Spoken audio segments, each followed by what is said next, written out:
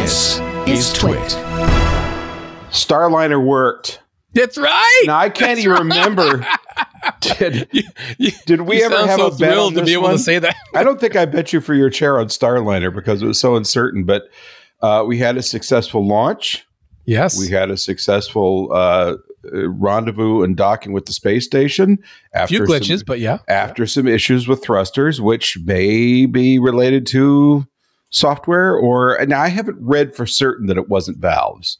And I just, we'll talk about that. We'll talk about that because it was an interesting evening press conference last night talking about the thrusters themselves, etc. So we'll talk about it. So okay, well, so Starliner worked. We're all, cheers to Boeing.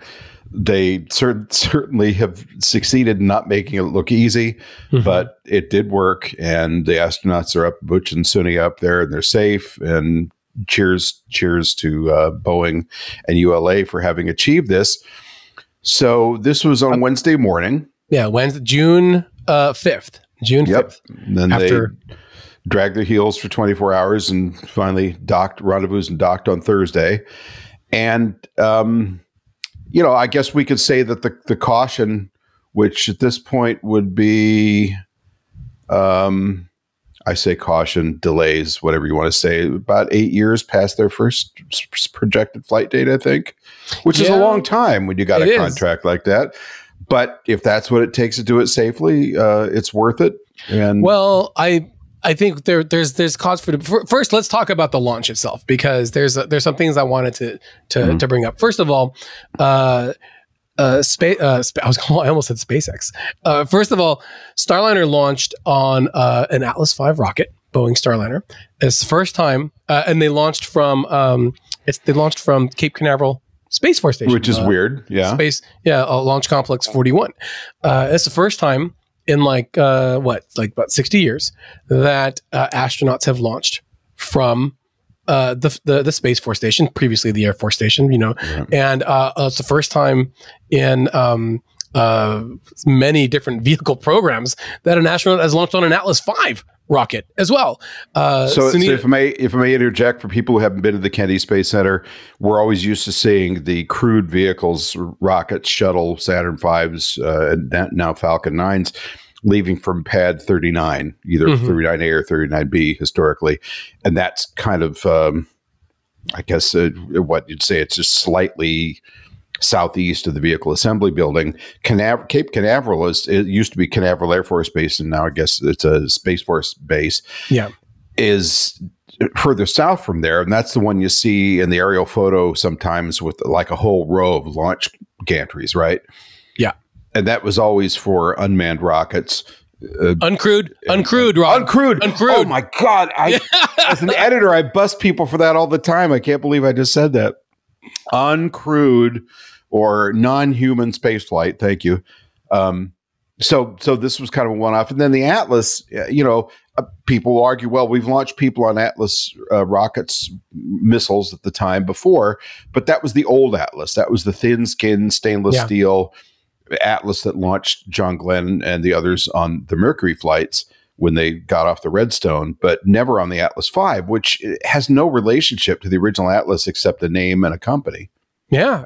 So a lot of space history and potentially a harbinger of things to come, because Cape Canaveral Space Force Station is also home to SpaceX launch pads, and they are upgrading their own pad there to be able to accommodate crewed flights as well. So what we saw with this first Boeing Starliner flight is something we could see a lot more of in the future with these private companies launching from the Space Force Station. So that was pretty exciting to say the least. A very smooth countdown on this last time, which was interesting. Not too much to write home about. The only kind of annoying part, and we could talk about this later too, but once they launched the thing, once they launched into space, that was it. We didn't see Sonny Williams or Butch Wilmore inside the spacecraft on the way up. Or the weightlessness stuffed animal or whatever they were going to do, right? Exactly. And that's something that persisted for the entire 26 hours of their flight to the space station. So that was fairly annoying. And it seems like it may have been a choice, an oversight made by choice to not do that, because Mark Nappy, Boeing's Starliner program manager, says, well, they're looking into the ability to provide live in-cabin video. They can't do it for some reason or another on this flight, as well as the next 2 flights they said it could take, which I find very weird, because Apollo missions broadcast live television from the moon, in the late 60s and 70s. So you would think that they could figure something out. But having had a series of British sports cars when I was a younger man with electronics by Lucas, which anybody who's ever owned an old British sports car knows the appellation, the Prince of Darkness, was well reserved for Lucas. I'm convinced that somehow, you know where I'm going, Boeing was working with some supplier that just couldn't get their valves right. But why that would affect video is an interesting question.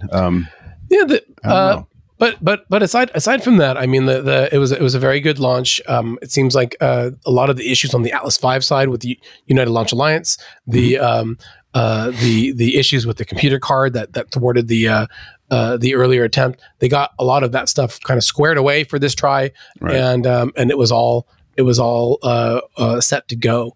So now we're in this test phase. There were should we talk about the issues?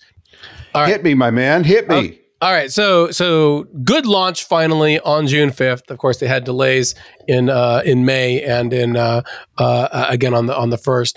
A good approach.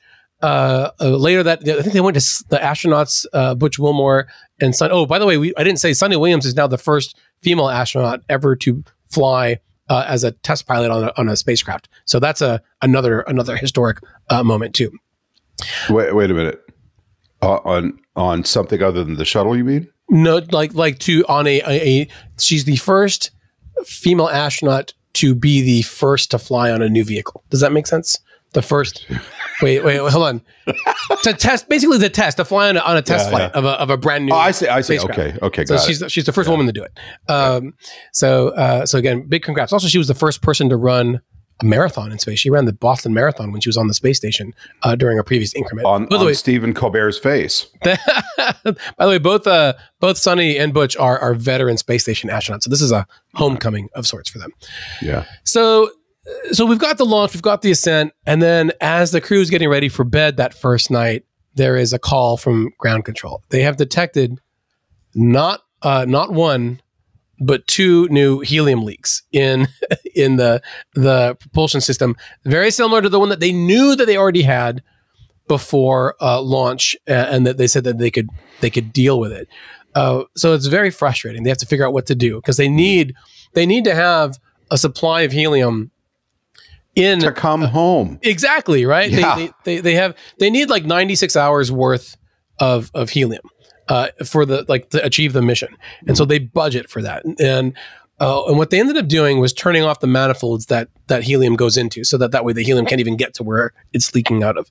And they did that overnight, and then they turned them back on docking day, which was Thursday, June 6th as we're recording, when the astronauts would need to use the thrusters. So that way they can conserve the helium itself. And then when they dock to the space station, they turn off the manifolds again, and then they can turn them back on when it's time to come home. And Mark Nappy said, like, at the end of it, that they've got something up between 135 and 175 hours of this helium supply left now. So they've got like plenty of it. They don't have to worry about these leaks ever again. It's going to take something like 12-ish hours, 16 hours, something like that, just to get home. So they don't have to worry about like the double days it took to get there. And so that's one thing. But they just want to understand why these leaks keep happening. Because one leak on the ground is one thing. 2 leaks is another. And then after they docked, they found a 4th leak, Rod. A 4th leak of this helium in the system. So they're suspecting there could be some kind of common cause that they didn't think of on the ground that is happening in space that they can try to pin down, and they're going to look at that when they get the capsule back after the end of the mission itself. So that was one thing. And in fact, it was of an issue so much that Butch Wilmore asked first thing in the morning, "What's the deal with the helium leak. And that's when they kind of outlined their plan about turning off the manifolds when they don't need them, turning them on when they do need them, and then they can work it through it that way. But during dock operations, they lost 5 aft thrusters on the service module. And this is, if this sounds similar, it happened during OFT2.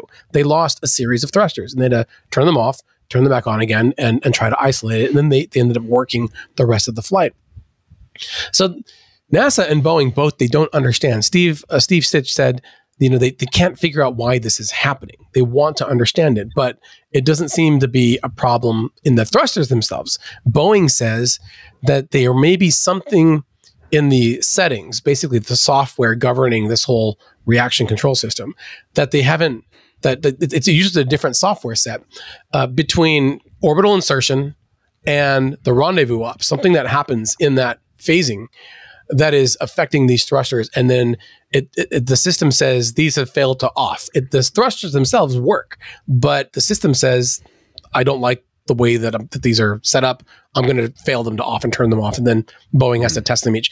And what it did was it delayed docking by like an hour, at least an hour. It could have been worse, but Butch Wilmore and Sonny Williams, they had to do some kind of fancy free flying to test each of the thrusters individually to make sure that they worked. They were able to recover 4 of the 5, and the 5th one they just turned off for the rest of the mission before they could do it. They even put the Starliner in free drift for a while, so just floating around off, a couple hundred meters off the port of the bow of the space station while they figured it all out. And then he was able to fly it in for the docking. So, and that went smoothly. But those are the 2 kind of core issues. The cooling system used more water than they had expected, but future Starliners, they said, are going to have a bigger water tank. They use a sublimator that creates a block of ice that then sublimates to make the cooling, and they just burn through the water, I guess, the block of ice faster than they thought. So those are the 3 kind of big things that happened. And NASA and Boeing, they don't seem too worried about them. I thought about Starliner and Boeing this morning as I was heating up my breakfast because I was standing in front of my stove thinking, wow, look at that. It's a gas stove. And I thought, look at how the valves work. I can turn them on, I could turn them off, and when they're off, nothing leaks that I can tell. What an amazing accomplishment in the industrial age. Hey, if you enjoyed this clip, be sure to check out This Week in Space. You can find us on your favorite podcast app or see the link in the description below. See you there.